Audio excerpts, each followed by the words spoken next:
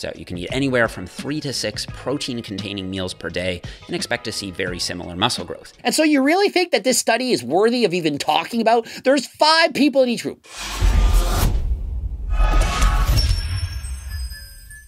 Coach Greg, today's video features none other than Mr. Jeff Nippard, the worst nutrition mistakes every lifter makes. I've done a variety of videos on this exact topic, feel like I'm an expert on it, and so I can't wait to critique Mr. Jeff Nippard. In this video, I'll be sharing some of the worst nutrition mistakes pretty much every lifter makes at some point, myself included. And so Jeff himself admits that even he made these mistakes, and if he'd only known these tips 10 years ago when he first started lifting, he would have made significantly better gains. The first mistake most people make is thinking that you can force feed muscle growth. You can't. I gotta tell ya, I'm loving it so far. You can't just eat big to get big. So many people think, if only I bulk and cut, I'm gonna gain so much muscle.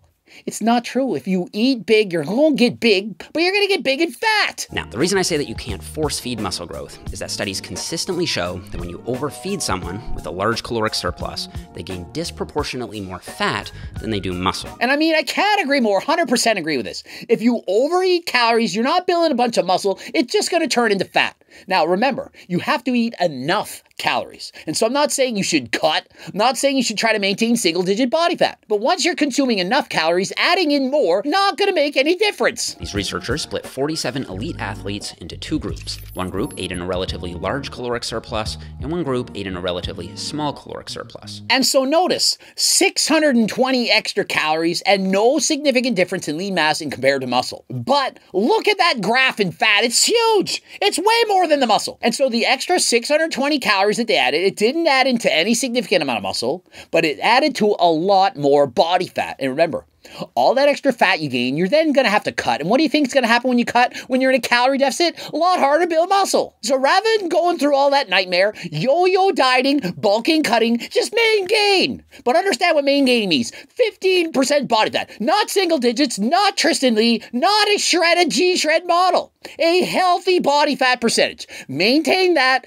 continue to train, you're going to build a muscle. If you'd like to do a leaner bulk, a smaller 5 to 10% surplus would be better, and if you're trying to prioritize fat loss while still building muscle, a slight caloric deficit in this zone would be best. And so if you're currently eating about 2,500 calories, 5% more than that, it's only 125 extra calories. And so for most people, probably not going to gain a lot of body fat. But if you add in 10% of calories or more, a lot of that is just going to end up as fat. To be clear, I'm not saying that aggressive bulks are necessarily a bad thing. So-called dreamer bulks have become something of a rite of passage in the lifting world. And so yeah, if you go on an aggressive bulk, put on a lot of weight, of course you're going to get stronger. You're changing your leverages. The bar doesn't have to go as low to touch the chest. But once you diet that extra body fat off, you're going to lose a lot of the strength gains because it's not from the added muscle, but from the added body fat. But they can also make your life more difficult the next time you want to cut down, and in my coaching experience, just end up not being worth it for most people. Exactly. You then have to diet down, you perhaps develop body dysmorphia, and so it's not worth it.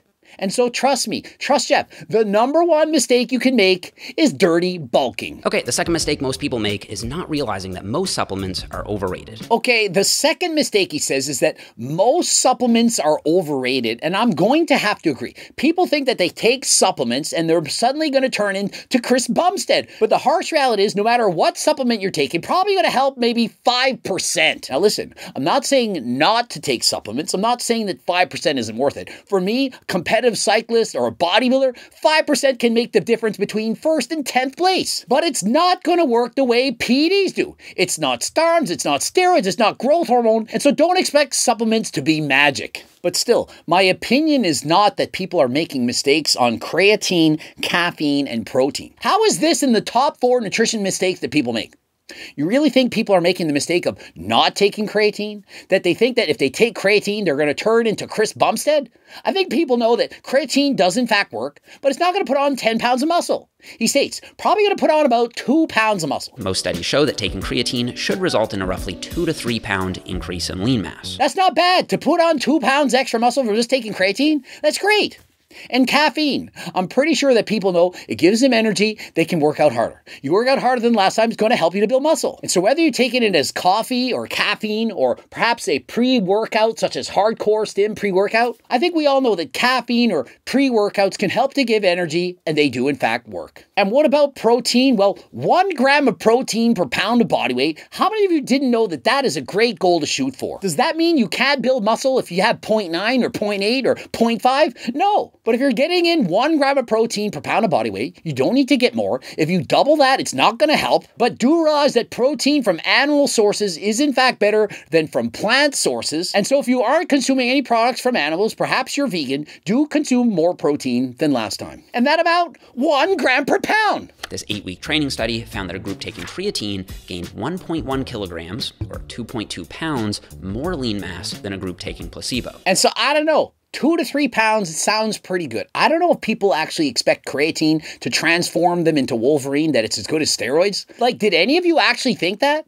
But I still think Jeff is right. I think people still overestimate it. They probably think it's going to add 5 pounds of muscle, most likely 2 to 3, which to me, it's not bad. One thing Jeff doesn't mention here is that if you're not eating foods from a variety of food groups, that if you're short on micro or macronutrients, not consuming enough calories, your body fat is too low, that can lead to a decline in your levels of testosterone. How come it's so hard to find everything I want? Am I just blind? Yes, I am. And so with a test boost supplement like G-Test or 3-Test, you can dramatically increase your testosterone levels. Andrew Huberman on the Joe Rogan podcast stated that some of these supplements can add up to 1 to 200 nanograms per deciliter. Those two herbal supplements together can give a significant boost in free and active testosterone. So you said Tungat Ali can give you 100 to 200? Yeah, about that. And so in total, you can expect to potentially increase testosterone by 2 to 400 nanograms per deciliter. That's a significant difference in your testosterone. Right. Most people are going to see about a 3 to 400 point increase. And so unlike test boosters of old, these can make a significant difference. Obviously, I strongly encourage you to eat from all 4 food groups, to not over diet and not consume enough calories. And if you're maintaining single-digit body fat, unless you're one of the elites, most likely going to suffer with less energy and likely not going to build as much muscle. And so to me, a huge mistake that perhaps Jeff could have listed would have been that people need to consume enough calories. And if you don't, expect to have decline in testosterone levels and a much harder time building muscle. However, compared to a bodybuilding steroid cycle, which can add upwards of 10 to 20 pounds of lean mass in just a month or two, it's also worth tempering your expectations. And so a lot of you probably tempted to use steroids. I'm telling you, they're not that effective. For some of the hyper responders of the world, the IFBB pro bodies, yeah, maybe some of them can gain 20 pounds in 2 months. Rarely anyone. I personally never gained close to 20 pounds in 2 months. Probably half of that. And remember, once you go off of those steroids, you're going to probably lose half of the gains or even more. And so the net result, many people overestimate the benefits of performance-enhancing drugs. They do, of course, make a difference, but they're not going to turn you into an IFBB pro bodybuilder by just using them. And so for me, a major mistake would be overestimating the benefits of performance-enhancing drugs or using them in the first place, thinking that you're going to actually keep all those gains. And so he separates number 3, saying you don't need a super high protein diet to build muscle. I think we already covered this. We talked about 1 gram of protein per pound of body weight. More than that, not going to help. And if you eat a lot less than that, under a half a gram of protein per pound of body weight, expect not to build as much muscle. Personally, I'm still cutting at the moment, and I eat 150 grams of protein per day at 165 pounds body weight. So that's about 0.9 grams of protein per pound of body weight for me. And so think of it. Jeff is on a cut. He's consuming 0.9 grams of protein per pound of body weight. 150 grams, the guy's 165 pounds. And so if Jeff is eating less than 1 gram of protein per pound of body weight, do you really think you need to eat more? Jeff's a natty bodybuilder. He's done the research. He's consuming 0.9. And so I think if you got 1 gram of protein per pound, you got it covered. The fourth mistake a lot of people make is misunderstanding meal frequency. A recent study from 2021 found that there was no significant difference in muscle gained between a group eating 3 meals a day versus 6 meals a day. So you can eat anywhere from 3 to 6 protein-containing meals per day and expect to see very similar muscle growth. Jeff, the study had 5 people in each group, followed them for 8 weeks. 5 people in each group. And so you really think that this study is worthy of even talking about? There's 5 people in each group. And so you got 5 people, they're eating 3 meals a day. 5 other people eating 6 meals a day. They follow them for 8 weeks. There's no significant change in the amount of fat, muscle, all this stuff after 8 weeks. Really? Shocker. With only 5 people in comparison, you know the difference it would have to make to come out as being statistically significant? It'd have to be huge and dramatic. Now, had there been 50 people in group, now that would show a serious difference. And what do we know from the history of the research? We know that there are up to 5 opportunities per day for muscle protein synthesis to occur.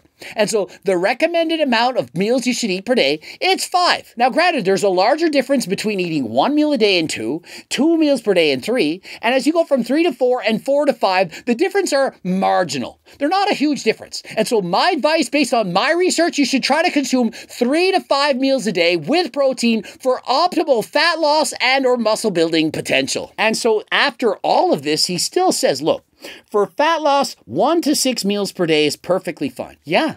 But we're trying to hold on muscle when we're burning fat. And so eating 1 meal a day for fat loss isn't as good as eating 3 to 5 meals a day for fat loss. Why? Because if you only eat 1 meal a day, you're not going to have as much muscle. You're going to have a lower BMR, lower NEAT, non-exercise activity thermogenesis. And so why would we do that? The video is called Worst Nutrition Mistakes. And so if you start fasting, only eating 1 meal a day, although you can burn fat because, yeah, calories in, calories out, you're going to lose more muscle. And so why would you do that? I saw no discussion on fasted cardio or fasted training. My personal belief is that eating is better overall, but for some people, if you have the energy, it's still okay to do it fasted, but you're not going to burn off more fat. And so if you're struggling to get through your workouts, you're not doing as hard a cardio, you can't lift as heavy weights when you're fasted, then it's certainly not of benefit. For most people, having a couple meals in your system before you're going to train is going to result in you lifting heavier weights. And if you lift heavier weights, you're going to get greater gains. Also, a huge mistake that most people make is crash dieting, losing weight too fast. If you're losing weight greater than 1% of your body weight a week,